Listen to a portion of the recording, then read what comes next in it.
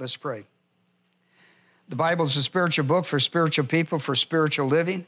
Can't learn it nor live it in carnality. Evidence of carnality is personal sin.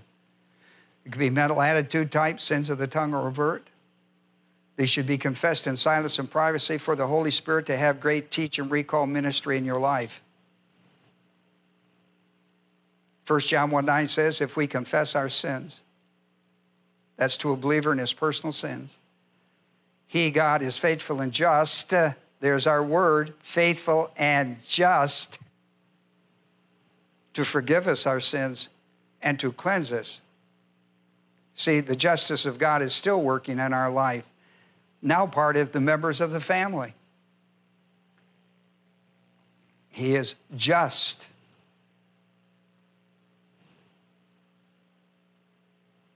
So I give you in a moment, 1 John 1:9, if we confess our sins, He's faithful and just to forgive us and cleanse us, which restores us through the work of Christ on the cross to the believer's life through confession, to be restored to spirituality or sanctificational ministry of the Holy Spirit in the Christian life. Father, we're so thankful for these that have come our way by the automobile and the internet today. I pray the Holy Spirit would minister the truth.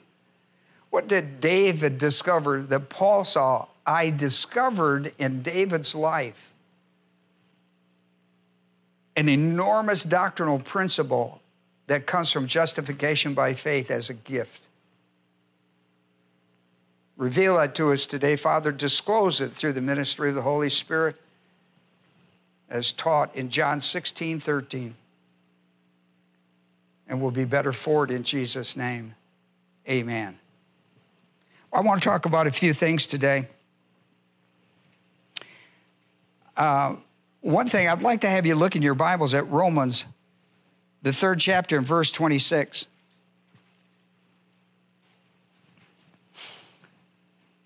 Paul says, for the demonstration, I say, of his righteousness at the present time. A demonstration of his righteousness at the present time.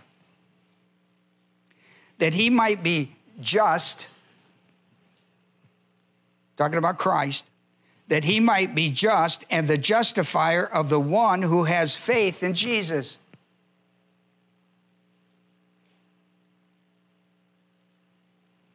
Now listen to me. Look up here. We just did that. Now listen to what he just said. He will be, verse 26, that he might be just and the justifier of the one who has faith in Jesus. We just did that in 1 John 1:9. What's 1 John 1:9 say? Say it in your head. Don't say it out loud. Just say it in your head. What's 1 John? And if you don't know it, then you ought to look it up until it gets in your head. It'll get in your head once it gets in your heart, you know. It won't stay in your head if it doesn't get to your heart, you know. The Holy Spirit can recall it from your heart. You'll forget it from your head. If we confess our sins, He's what? Faithful. He's what? Faithful and just. To forgive us our sins and to cleanse us from all unrighteousness. All unrighteousness. All unrighteousness. You know what that does? It takes the believer's life back to the cross. When you confess your sin, not only is your sin cleansed, but all unrighteousness. It takes you all the way back to the cross, because at the cross, you were unrighteous and your unrighteousness was taken from you. Positionally. Pray tell you know that unrighteousness, there none, listen, Romans, the 3rd chapter, verse 10, there are none righteous, no, not one. We're all unrighteous. In Adam, we're all unrighteous. That's why you need to be saved by grace through faith and not of yourself. You can't produce this righteousness that God demands under justice. Because the only way you can get it under God's justice is by grace. It's a gift. It points to Christ, and it always points to Christ. It always points to Christ. It always points to Christ.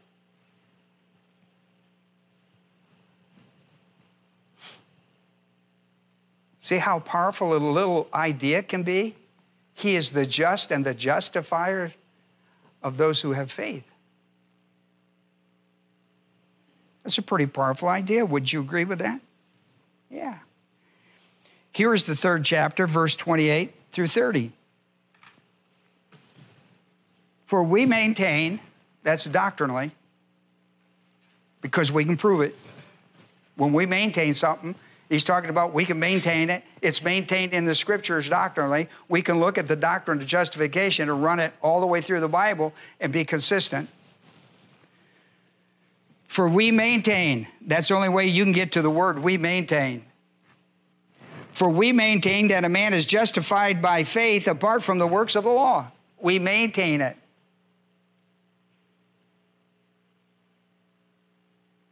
And nobody's going to slide me away from it because it's maintained in the Word of God. Or is God the God of the Jew only? Mm-mm. Is he not the God of the Gentiles also? Yes. He didn't leave it to you to get the answer because everybody was all over the place with that. Nobody. Listen, half the church would have said no. So he didn't give them a chance because that's why he wrote Romans. Yes. You should say yes. Where does the yes come from? Listen, maintain.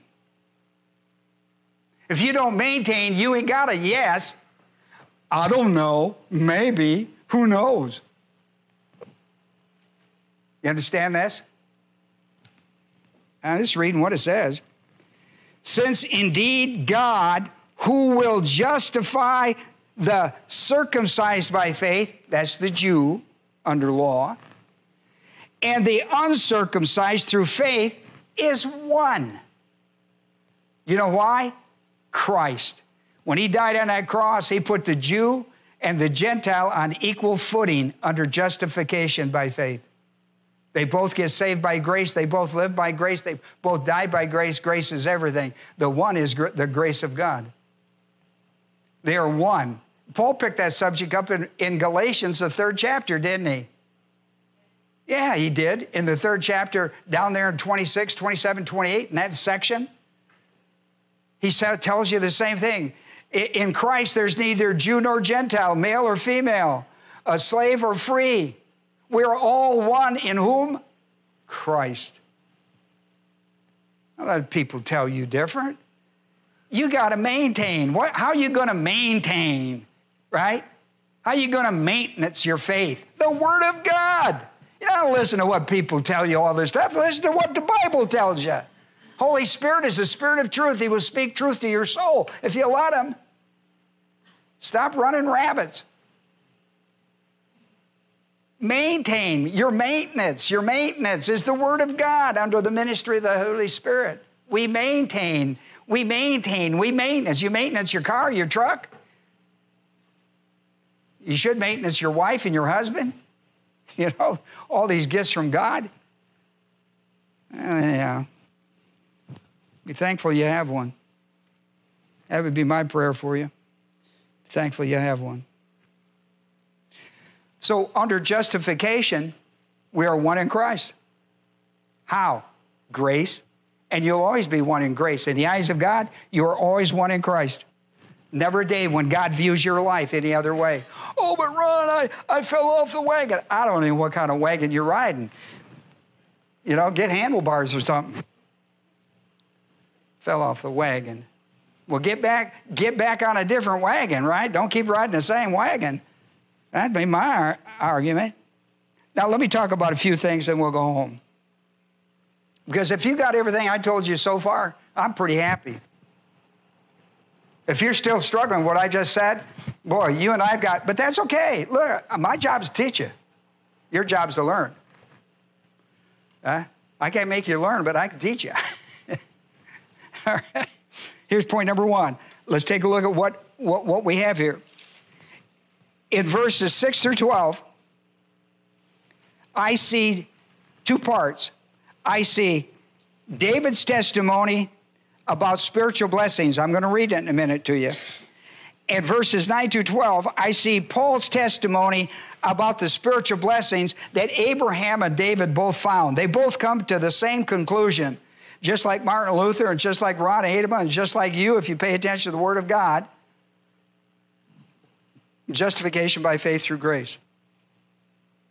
Now, I want to go and look at Romans 4, 6 through 8. Because he's going to tell you how David discovered justification by faith. Just as David also speaks or communicates of the blessings. Now, that word blessings, I don't even know what, the average person, I don't know what you know what it means, so I'm going to make sure we know what this word means. I'm going to teach it to you in the Hebrew, and I'm going to teach it to you in the Greek. Because this word is a unique word for blessings. This is not like the blessings of Barak in Hebrew. That's a whole different word. I put it on your paper. Asherah. Asherah is the Hebrew word. It's not Barak. It's Asherah. As David also speaks of the blessings upon the man to whom God reckons or credits righteousness apart from works.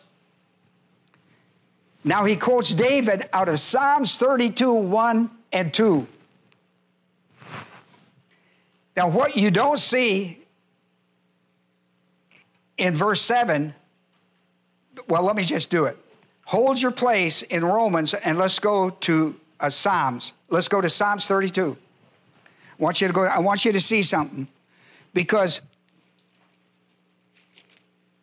you know, we always take a look at the Word of God. When they quote something, we take a look at it, make sure it's been in proper print and everything.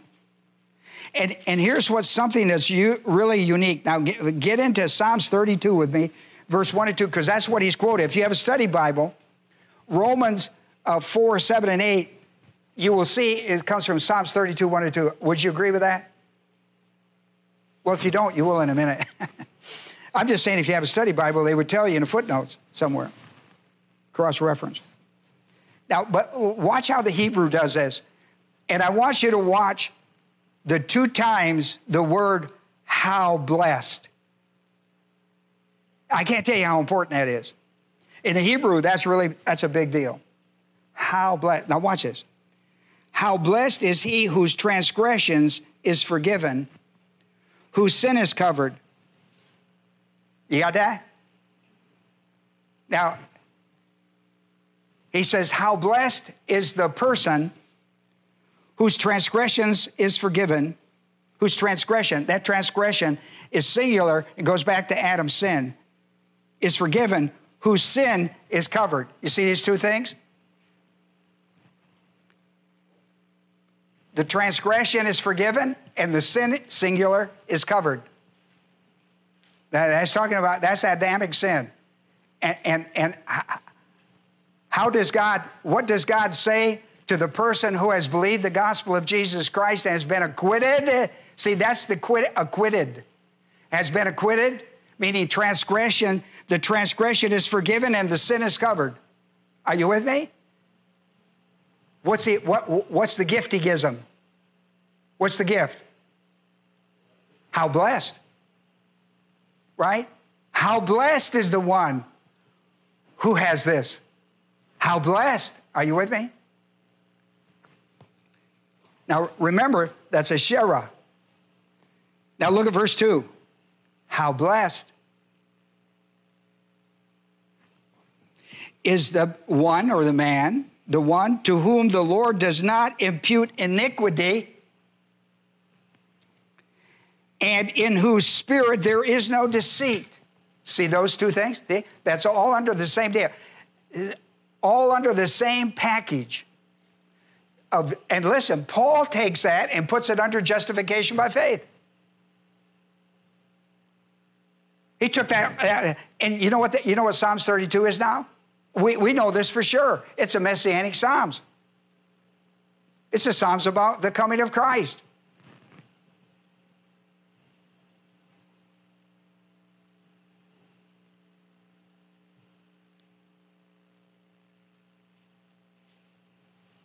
David wrote a lot of them, by the way.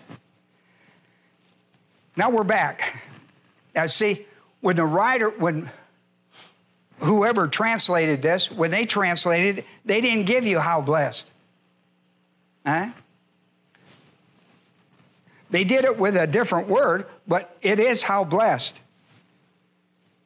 are those whose lawless deeds have been forgiven, whose sins have been covered. Blessed is the man whose sin the Lord will not take into account. The New American Standard Version of what he just said.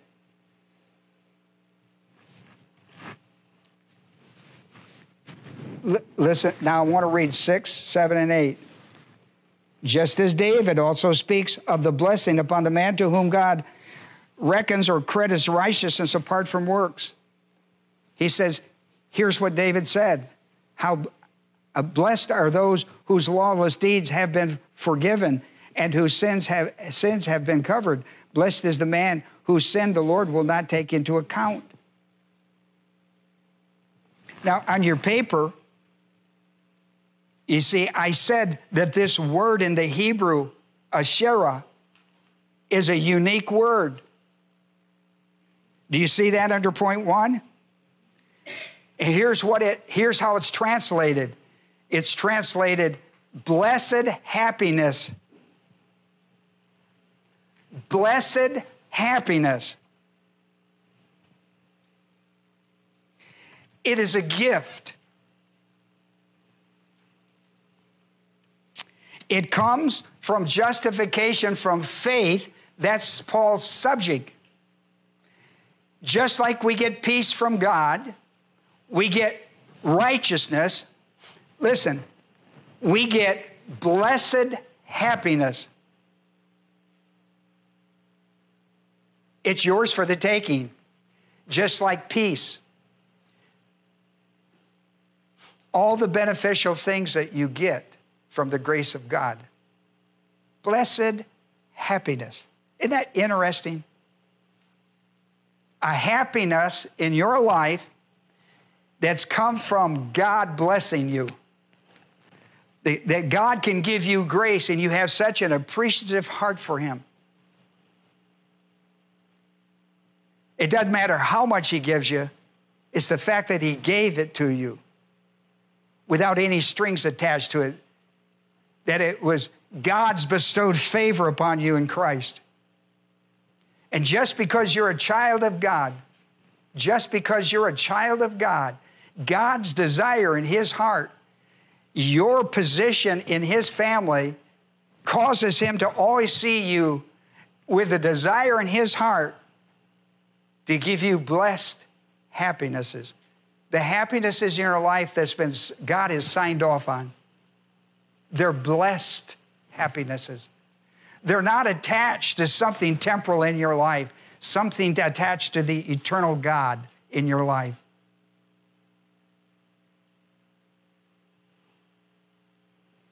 You know what I would encourage you to do? When you go home today and this week, you ought to start writing them down on a piece of paper, the blessed happinesses that you have in your life. Because you moan and complain about too much when you have really nothing to complain about. You live in one of the greatest nations under one of the greatest flags.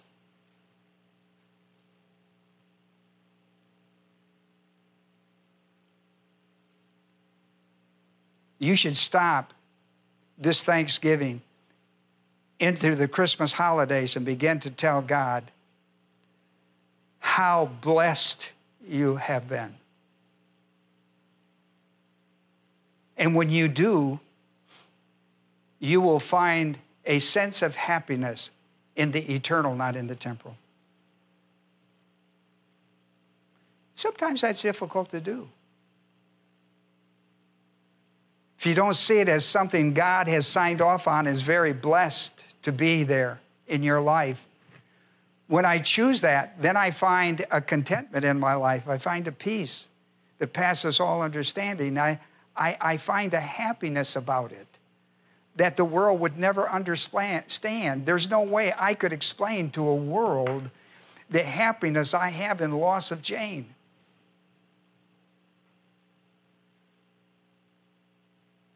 There's no way. But when you come to the blessed side of it, and you understand the principle of justification by faith, that God's grace is poured to your life and always poured to your life. Your life has gone through nothing, or your loved one's life has gone through nothing that God has not signed off on, and therefore it's a blessed experience. And I can find joy and happiness and peace in my life from it. I can find contentment from it.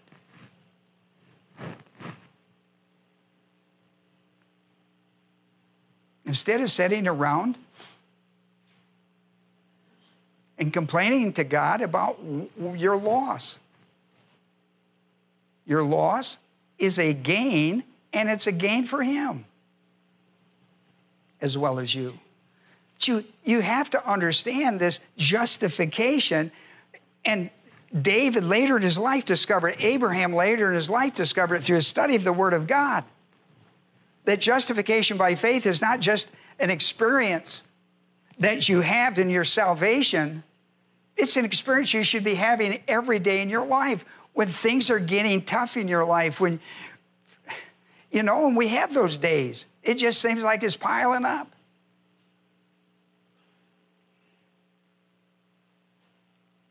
None of it has, listen, God has looked at you and said, you're well capable of doing it. Listen, you do it with your kids, with their education. The things you know, they know, and they're not getting the right answers for it. You know they have it, right?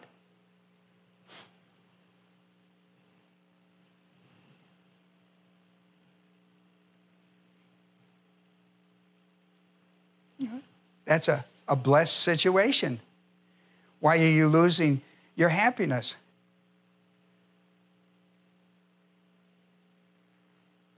Why are you losing your happiness? I mean, why has somebody else's struggle become yours to the degree that you're unhappy? How is that possible? I mean, I know it's possible, but why is it possible in your life? Why are you allowing that? Well, this word blessing that David used, Asherah, means a blessed happiness. Then Paul comes in verses 9 through 12, and he takes that word blessing again. In the Greek, it's makarismos. The Greek word is makarismos. This is the word that's used both times. It's used 3 times, verse 7, verse 8, now verse 9. Paul says, is this blessing then upon the circumcised or the uncircumcised also? For we say, see, those who can maintain can say, and can say with authority because they have the Bible to back it. Consistent Bible to back it, called categorical thinking. He says, but we say faith was reckoned or credited to Abraham as righteousness. See, listen, that's a blessed happiness. I'm always righteous. God always sees me this way. Even as a believer, when I do unrighteous things, God still sees me as righteous. He can't see me any other way under justice. Dikey. Because I'm under justification by faith. I had the good sense. I wasn't brilliant. I just had the good sense to believe the gospel. And when I did, I got acquitted from Adam's 13 judicial charges. I was justified by faith the way God views me. And I now have blessed happinesses in my life through my spiritual growth eyes. Eyes that can see. You know, the Philippians 1 idea. Paul's testimony regarding spiritual blessings was the equality of imputed righteousness. He said one of the great blessings of happiness is that in Christ, everybody is equal. There's no smarter, no dumber, no whiter, no blacker, right? No rich, no poor. This is not in Christ. How did I get in Christ? My sins were acquitted. They were covered, acquitted. My transgression was gone. I'm no longer under the iniquity of us all. I have a lot to be happy about. Blessed assurance. When I have my days, I go sit in the chair with the blanket that Gary Horton gave us at my wife's funeral. Her song was Blessed Assurance, and how he ever got a cover with that on it is beyond me. But you talk about something sent from God. I go in there and I sit in that chair, and I sit there till I've got something to be happy about. It don't take me long. It doesn't take me long. Most of the time. Blessed assurance. That's what the writer's saying. Blessed assurance. Listen, if you got blessed assurance, you got something to be happy about. Not the way the world would understand it. You've got a piece of the happiness of God. Blessed happiness. That's the Hebrew word.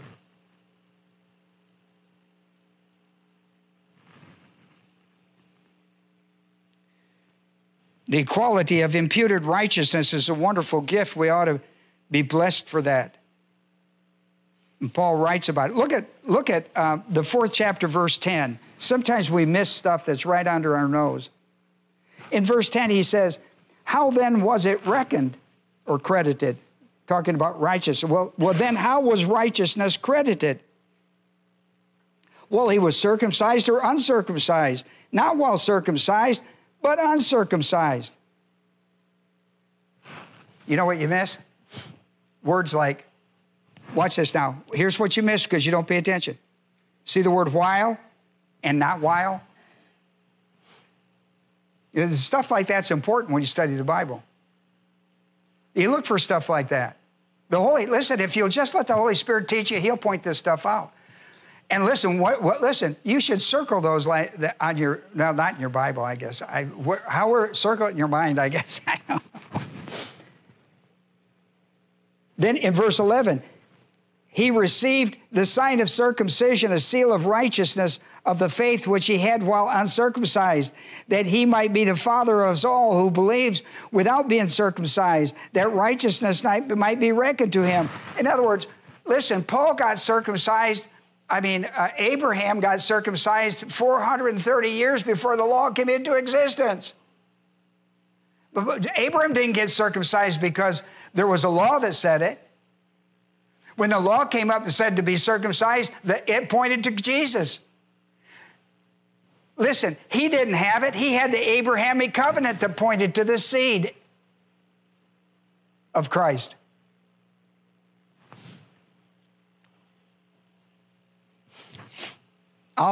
Before I get through with my whole study with you, I'll do a doctrine on circumcision for you. I can't believe how this has crept in, how the circumcision and the law has crept into the Christian church.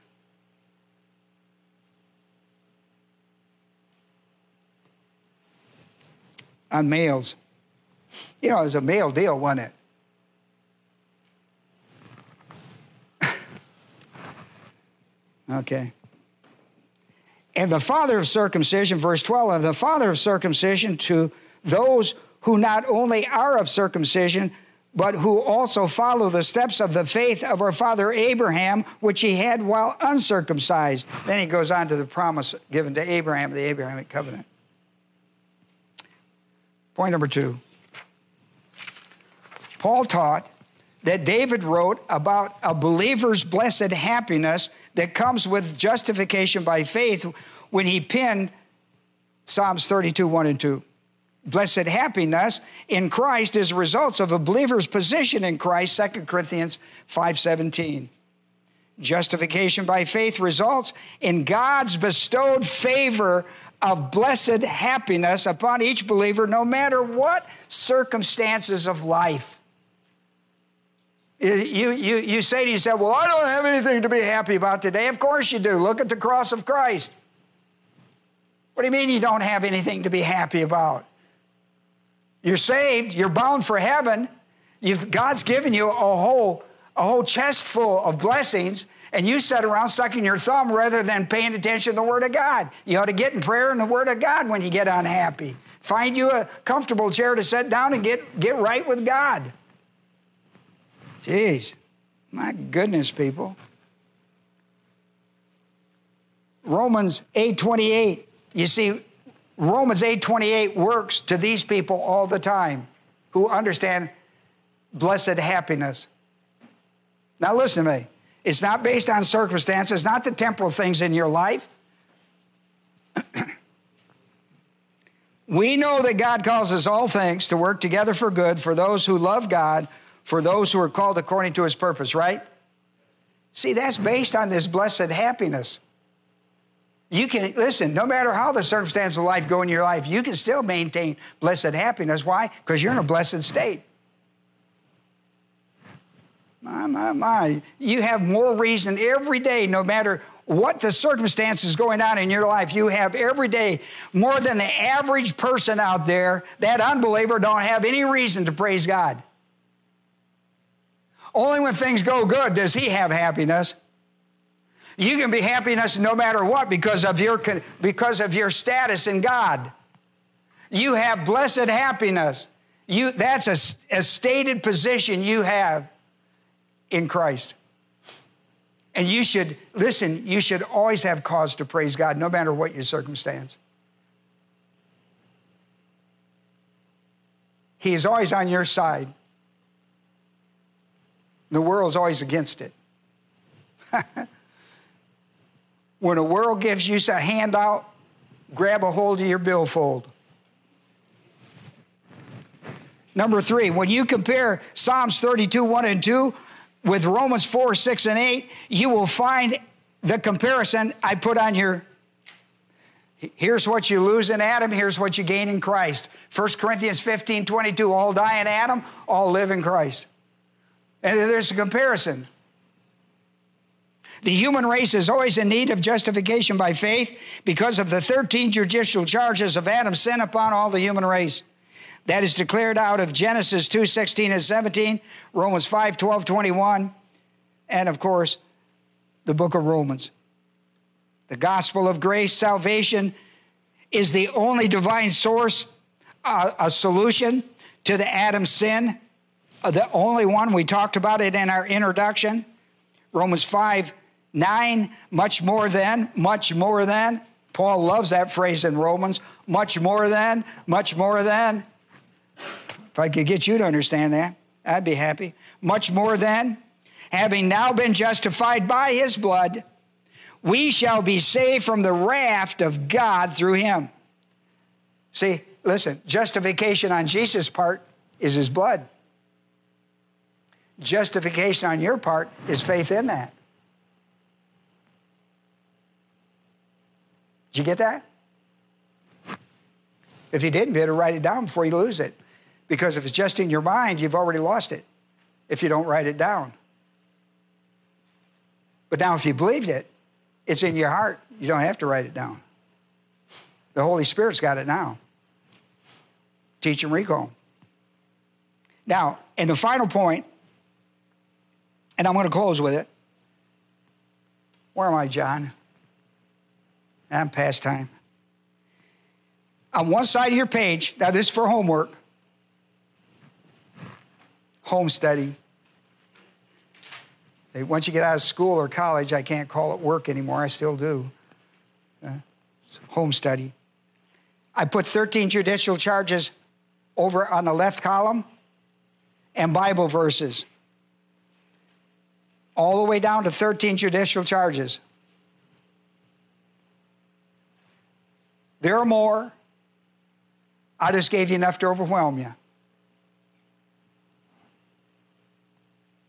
I put them in alphabetical order so you could memorize them.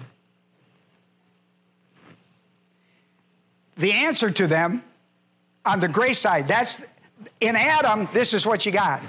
Over on the right column, in Christ, this is what you get. So I'm going to take two of them. We're going to look at them. I can't look at all of them. I'm going to show you how to do it. I'm going to look at the first one and the last one. And then you can do this exercise on your own. All right, so alienation. Let's go to Colossians. Let's go to Colossians 1.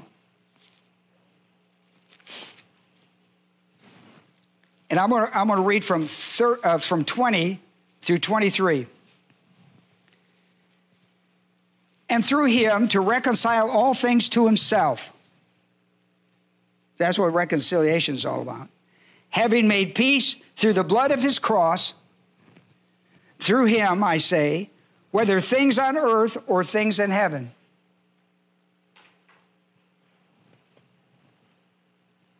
You talk about the impact of the crucifixion of Christ and the blood of Jesus. Not only does it affect earth, it affects heaven.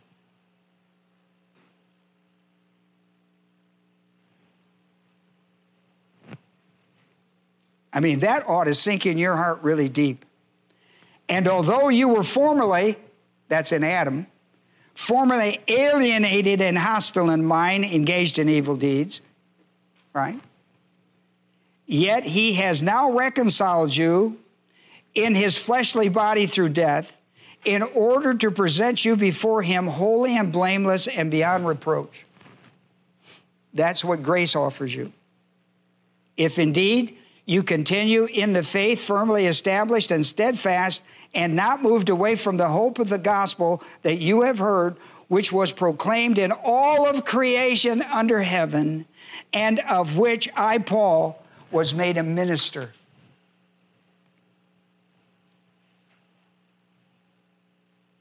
You know how effective the blood of Christ is? On earth, we know what it is. It's how it affects our personal life, doesn't it? But you see, that same blood of Christ affects my wife's presence in heaven. For without the blood of Christ, my wife would have not gone to heaven. But because of the blood of Christ, my wife, when she left this earth, she went to heaven. The blood of Christ is a powerful force, not only on the earth, but a powerful force for heaven. You should find comfort in that. Now, let's go to Ephesians. I'm going to show you the other side. That's the alienation side in Adam and how Christ is the one that gets us out of it. So let's go back just a book or two backwards to Ephesians. We're going to look at 1:19. So here I have alienation. We're all under alienation from God. From God. Alienated from God in life. Don't matter whether you go to church. If you haven't believed the gospel of Christ, you're still alienated. Sing in the choir, still alienated. You got to believe the gospel of Christ to have that removed. I don't care how many religious and good things you do. Now here we are in verse 19. Ephesians 2:19, I'm sorry, 2:19. I looked at that and I went, that's not it. Here we are in verse 19. So then, you are no longer strangers and aliens. See that? Alienated. See that? No longer. You know why? Because you believe the gospel of Christ. But you are fellow citizens with the saints and are of God's household. You are not alienated from God. You are a member of God's household. And you'll always be a member of God's household.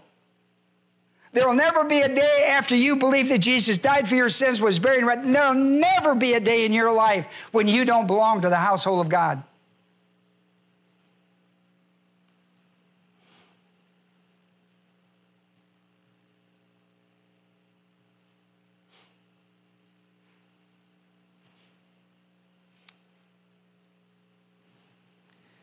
And you ought to be thankful for that.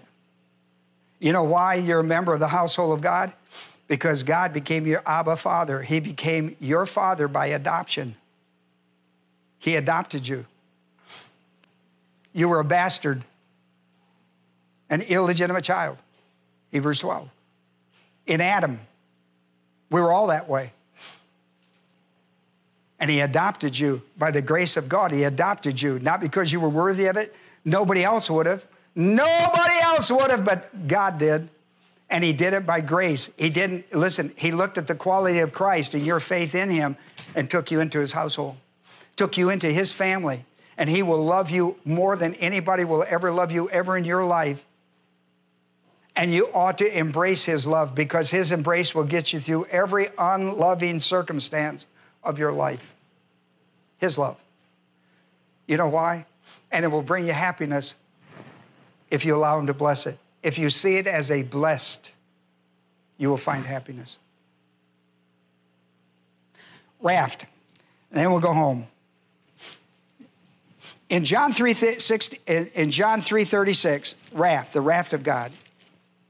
I went to Luke. John, just to give you an idea, John 3:36. You know 16, but a lot of people don't pay any attention to 36. 36.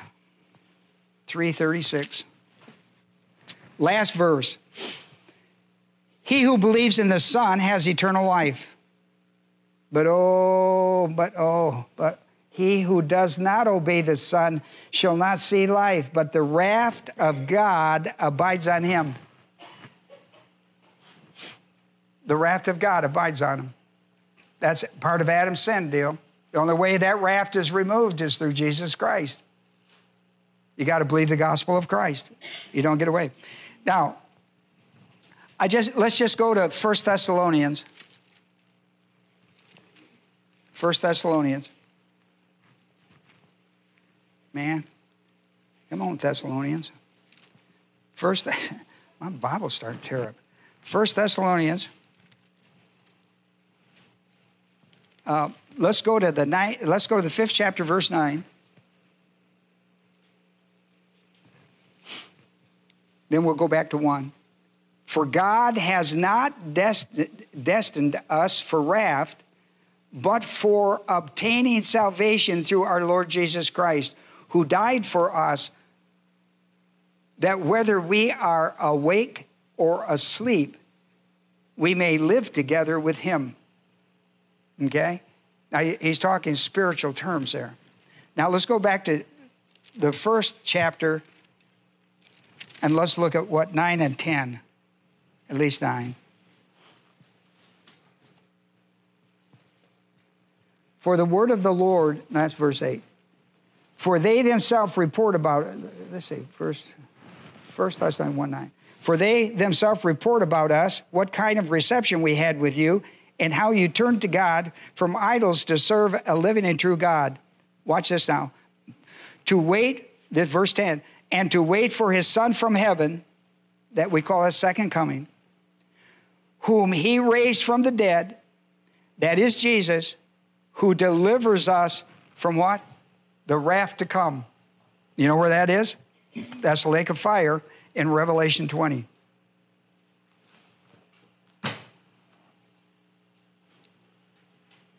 I mean, if you can't find anything else to be blessed and happy about, be happy about that. Blessed happiness, all right?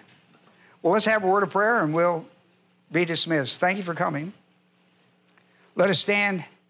Let's go ahead and stand. I know I've kept you seated a pretty good while today. Father, we're so thankful for your love, mercy, and grace. I thank you, Father, for these that have been so attentive in our Bible study. I pray the same, the ministry of the Holy Spirit upon the internet.